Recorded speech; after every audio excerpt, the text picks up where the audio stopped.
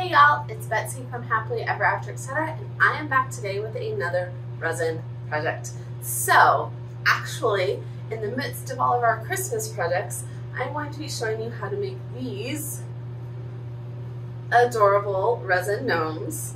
So I have been calling them Christmas resin gnomes because I'm making them, I guess, at Christmas time, and they're going with all the rest of my Christmas decor. But when you look at them, there's nothing Christmas about this. These are just resin gnomes. And I mean, I'm doing a pink Christmas, so they go perfectly with my pink Christmas decor. But I could put these out literally year round. So if you want to see how I made them, it is a 3-step process, especially since this is a candle mold, so it does not have that shiny resin finished surface.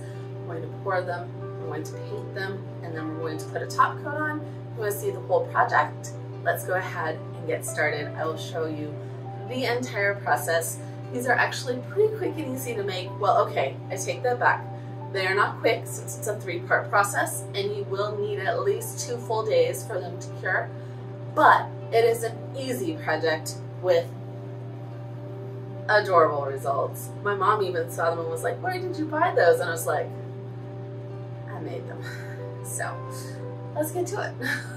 All right, y'all, so we are going to get started. As you can see, I have quite a few projects out here.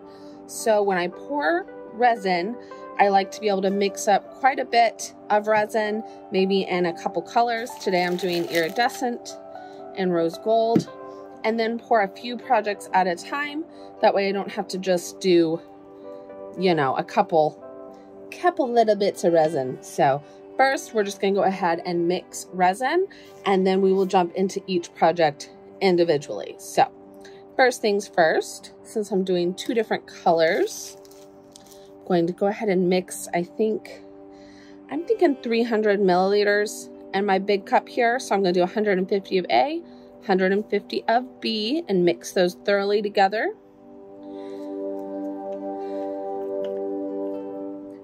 Once I get everything mixed up and ready to go, we'll switch. So make sure once you're actually working with the resin here that you have your gloves on and that you have your respirator on. So I'm gonna go ahead and put my respirator on, and I'll try to put some instructions up here on the screen since you won't be able to hear me anymore.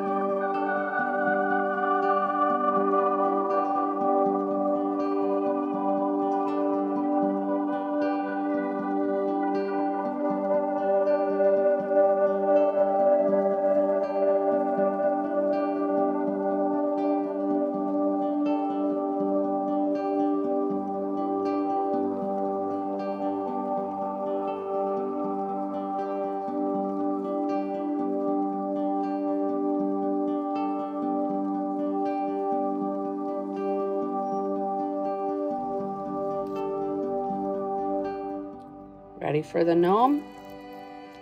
I'm going to just pull this away. He has a smooth hat, so he should come out of here without too much trouble. The harder parts are down here where his beard is, because that has more ridges. Once I get it off the beard, I'm just going to grab him, pull this away from his hat. Silicone stretches. You don't want to stretch it too much every single day, but a little bit of stretching is okay. There we go. Oh, look how cute he is. So I definitely think I'm going to paint the beard and maybe his feet and nose, and then put a clear coat on him to seal that back in. So pretty.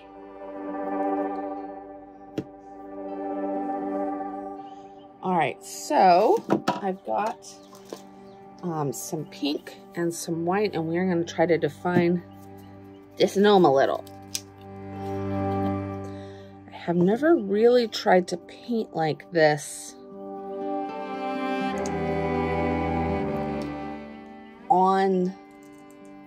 on top of the resin.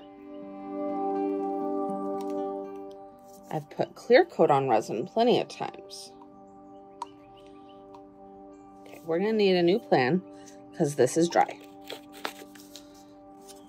New plan is we're gonna use the rose gold instead of the pink. We know it's good because we used it yesterday.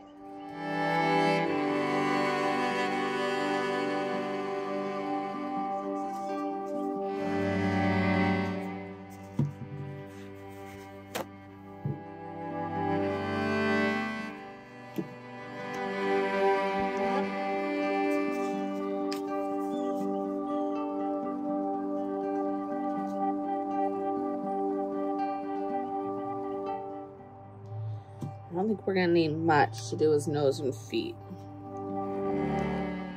Let's see.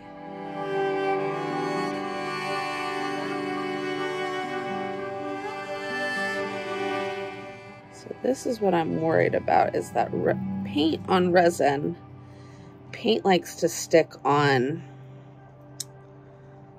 rough surfaces, and obviously resin is like very smooth. I'm not 100% sure we'll get a good solid like coat. It doesn't necessarily have to be super solid.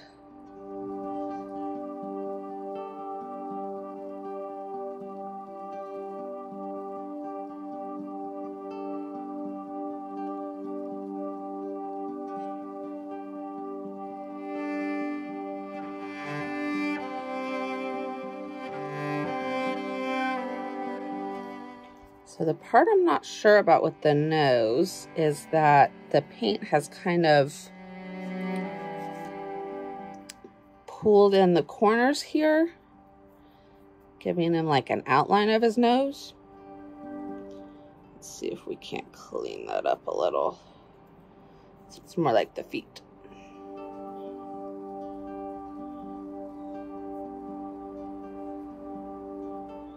There we go, that's better.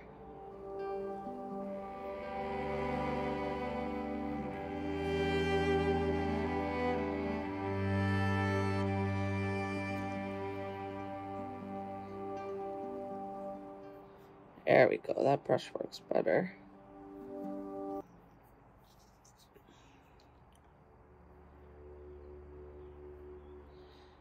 All right, I think that's pretty cute. Let's do the white of the hair, and I bet that will give us just the definition we're looking for.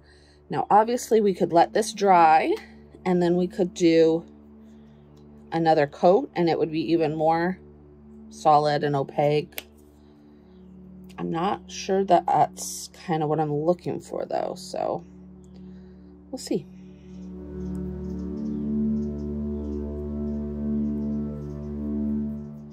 All right, well, maybe it's the type of paint, because this is going on way more solid. Look at that.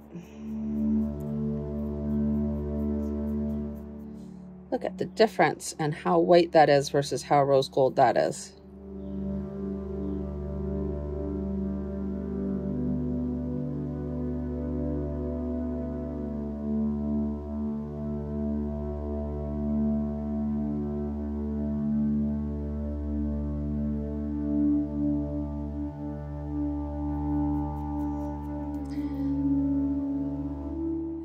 You can paint the inside of your mold either with paint or with mica powder, and then the resin would kind of be part of this color.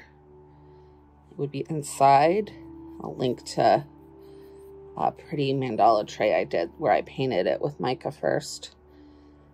But in this case, it's hard to see up inside of this mold. I wasn't sure I could be super accurate with that method, so I thought this would be better. And we will just put a resin top coat over this, and then it will be encapsulated. Of course, that's extra steps, but it's not like it's hard. Just time consuming. Oh, he's cute. He's gonna be really cute once he's shiny. I can't wait. So obviously we need to let that paint dry as best we can before we move on to putting a resin top coat on him. So at least a little bit. I feel like I want to make a few in different colors. All right, y'all, so our little gnome here is dry. I can touch him and no paint comes off. So I'm gonna go ahead and give him a top coat. You can do this a few different ways. I like to just dip my finger right in the resin with a gloved hand, because then I can really feel that the resin is getting down into all those nooks and crannies. So you can see the difference, right? And how shiny he is once I put a top coat on him versus without it. Now the difference here is when you buy a silicone mold, not all silicone molds are the same. So I loved this little gnome. I wanted to make resin pieces out of him, but he was not designed for resin. He was designed for being a candle. He's a candle mold. Now you can use silicone molds. Ooh, leaf. The problems of working on your porch, guys. I don't like the resin smell in my house, though. When you use a candle mold, they are not designed to be shiny for resin. They are designed to be for candles. So, there we go. Now he should be a shiny little resin gnome. He's really cute. If I wanted to do another layer of paint once this dries and then another top coat, I could. But for now, I'm just gonna take these resin gloves off. Put these guys aside to cure. Make sure if you do a top coat like this, you wear gloves. You do not want to get that resin on your fingers.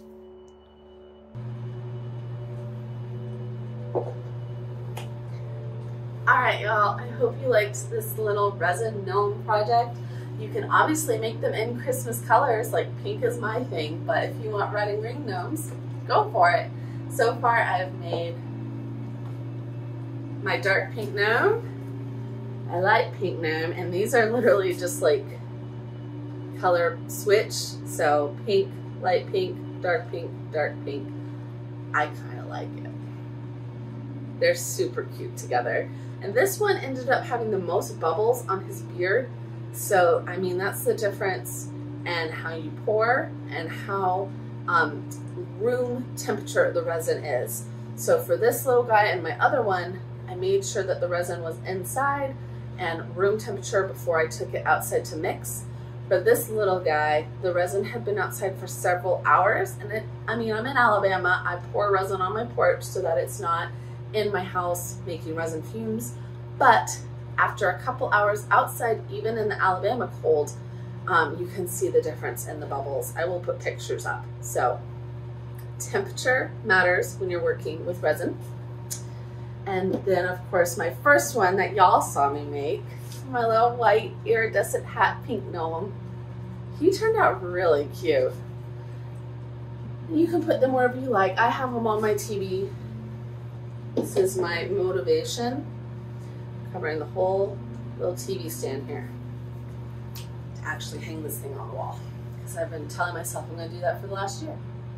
So Hope you guys liked this project. If you want to see actual Christmas resin projects, stay tuned because I have so many to share with you. I am leading this entire week up into my Christmas home tour for 2021.